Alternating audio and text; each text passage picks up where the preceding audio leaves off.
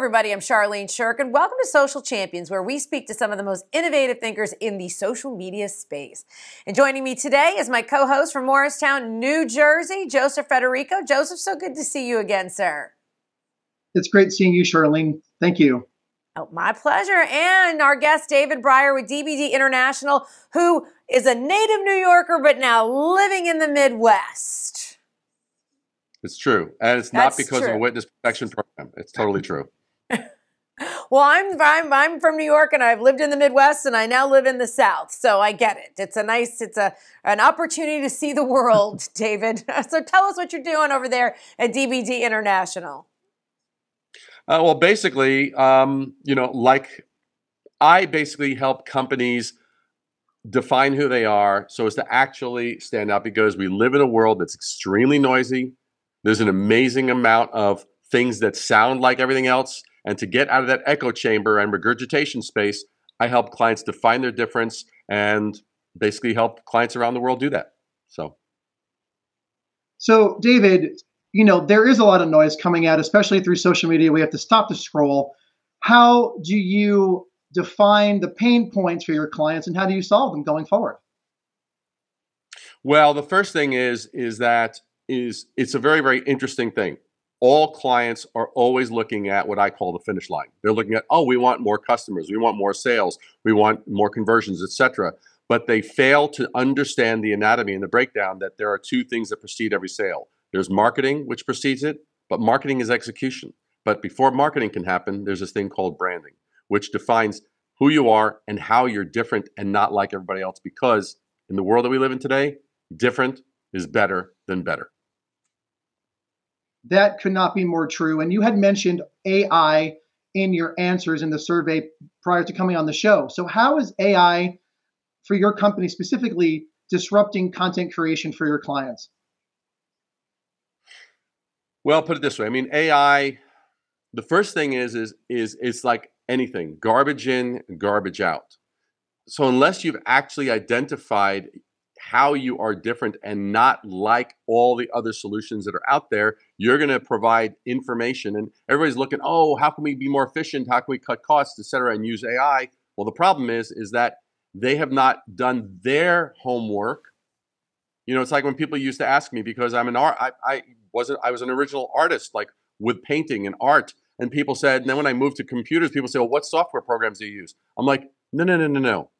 The software program isn't doing anything for me. I said, the microphone didn't make the Beatles sound good. The Beatles made the microphone sound good. So that's the point that needs to be understood.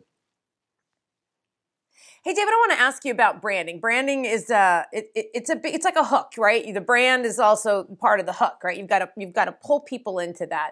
And when you say different is better than better sometimes. So can you give us some examples of some just like really good hooks? Because brand used to be kind of, people would get confused, the brand and the mission statement and all that kind of stuff. But really today, it has changed how you've got to pitch that brand, how you've got to get that hook out there. Can you give us some examples of ones that you've done for clients that you're particularly proud of? Well, absolutely. Like there was one client that had a fantastic nutritional bar. Now, if you look at it, nutritional bars, years ago weren't a big category, but now nutritional bars and protein bars, super competitive. They fill up entire aisles in a supermarket. So we realized, well, these guys actually had a simpler product. One, first of all, you didn't have to have a PhD to know how to pronounce the ingredients. All the ingredients you could pronounce, and there were like between 3 and 5 ingredients. So it's super simple.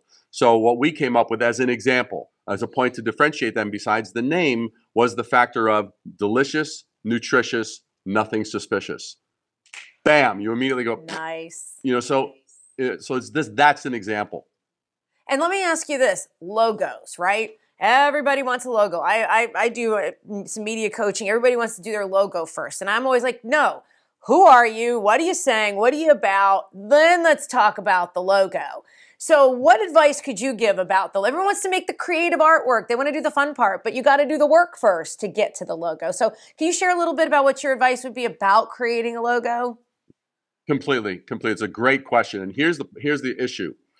It's like you don't figure out if you just address it as, logo, blah, blah, blah, blah, blah, then it's cosmetic. Then it's literally just, okay, what do we like? What colors do we like? What's prettier? What goes with my hair? You know, or whatever. Like, it's cosmetic and it's very, very superficial. You have to start out with, okay, what is our point of difference? Because one thing that I've done, one thing that I've done, I covered it in my best-selling book, where branding comes down to a 4-word definition: the art of differentiation.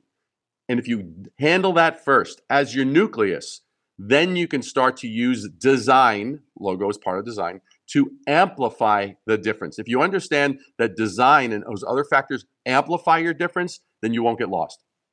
The reason I asked, I had a presentation with a client the other day, and she had come to me with a couple logos from somebody else had done that she thought she wanted. So I sent some direction to my designer, and when I did the presentation to her, I did the whole brand messaging, the strategy. Here's what differentiates you. We did the whole thing, the SWOT, the whole thing. The very last thing, we went to the logo, revisited her first 2. She came with me, and then the other 2 that I had done with the designer, and she right away was like, oh, that's a much better one. That really makes sense and connects with what we're talking about. And so I love that there's meaning. There should be meaning behind it, not just what's pretty or nice. And if you know what you're saying, then you have a better connect, and it's easier to create that logo. Yeah. Yeah. The bottom line is design has a job to amplify your point of difference. Language has a job to amplify, tell the story based on what? How we are not like everyone else, how we do things either in a way that makes your life simpler, makes your life better, or changes the game, or completely reframes what the opportunities are. So those are the components. Once you understand the anatomy, it becomes so much simpler. Yeah. And it also gets super exciting, because now we're no longer going, what do we think is really cool? Let's sit in a conference room and actually just regurgitate with one another. That's right. Joseph, I'm going to throw it to you for the last question. Sure. You know what? You are such a font of knowledge, David. So to wrap this up, can you give marketers one tip on how to navigate organic content creation going forward? Basically, here's the thing that I would say. Ask yourself this: what are we able to introduce that isn't just adding to the noise that's out there, but actually rising above the noise that's out there?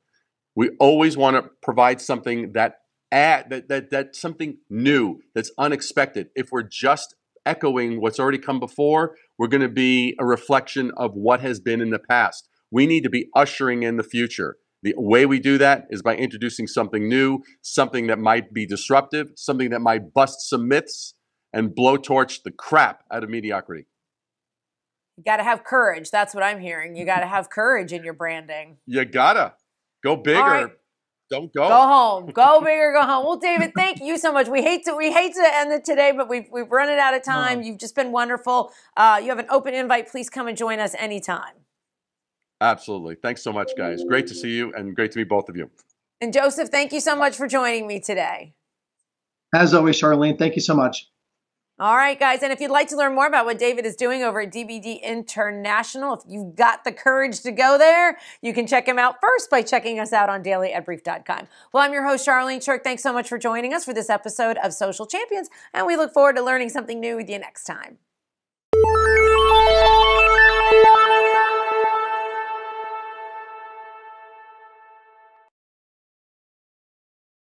Simplify presents Addressable CTV, combining the power of TV with the targeting and attribution of digital. Simplify's Addressable CTV delivers massive reach with the ability to scale without sacrificing precision.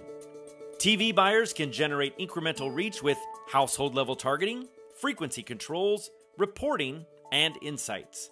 To learn more about Simplify's Addressable CTV and what it can do for your clients, visit simply.fi.